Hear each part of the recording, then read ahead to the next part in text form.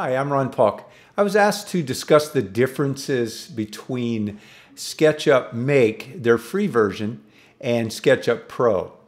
I don't have any experience with SketchUp Make, but I have been using Pro since the very first release, or maybe it was the second release. So I've been using it a long time as a companion to SoftPlan, a CAD software I used to use to design my homes. But over the years, SketchUp, started out with a small company out of Boulder, Colorado, I believe, and then it was sold to Google. Google changed it and made a free version, typical of what they do when they purchase software, and kept the Pro version, kept evolving it, and then they ended up selling it to Trimble, which I think is more construction related, and they've continued to improve upon it. And they have a version called Make. They kept a free version. And so I just looked it up and I found this comparison. And so essentially the Make, or the free version, you can do all the modeling that you see me do. It's very, very powerful. There's a whole bunch of stuff it cannot do, but it has to do with more with the files and a companion program called Layout. So just quickly, so you can do pretty much anything in the modeling that you can do in the Pro. So you can't import CAD files, DXF or all the various CAD files out there. Additionally, you can't export them. So if you're going to use it to send off to a CNC machine, you wouldn't be able to do that. Create multiple page presentations. I'll show you that program in just a quick second here. Construction drawings, these again have to do with that companion program.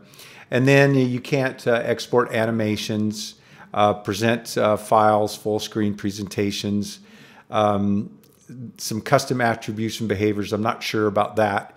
Generate lists and reports. There's a lot of companion programs you can buy and a lot of free stuff, and Ruby scripts that you can do with the Pro version.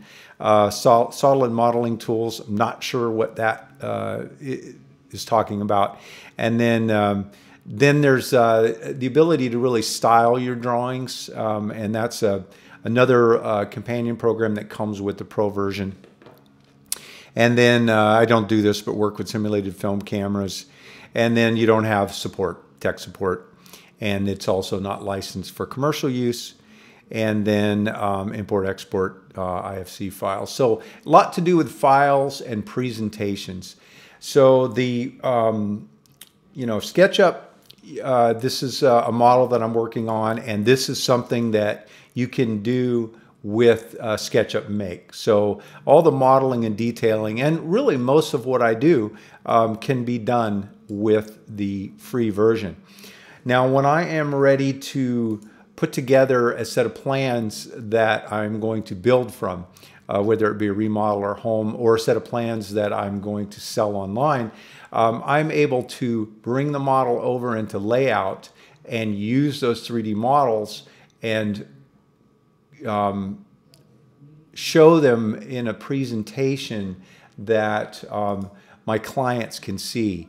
So you can see here how I'm able to bring in and show details and make lists, and it's pretty flexible. You can do anything you can think of, but you can see how I can just print these files and make notes and detail and measurements and all of those kind of things for presentation or for printing and building. The other program is Style Builder, and that's a separate program that you can go in and develop your own styles, line weights, and things like that. I haven't really used that much myself. I will just go into styles. So I have my tools opened on another screen. I'll drag them over here.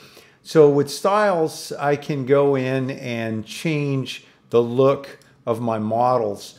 And these, there's a lot of styles already predetermined, and I can edit them as well and make them custom to what my particular needs are. But you can see how just by clicking on them, I can go through and pick predetermined styles with all kind of various settings. And again, I can go in and change the line weights and the colors and all that kind of stuff. So that again is to do with presentation. So hopefully that answers some of your questions to do with Make versus Pro. It's my recommendation that you download Make and get started with it and just start modeling. And then you can print from Make, and so it's not that you can't print up a set of plans. It's just you don't have all of the flexibility to create a nice detailed set of working drawings.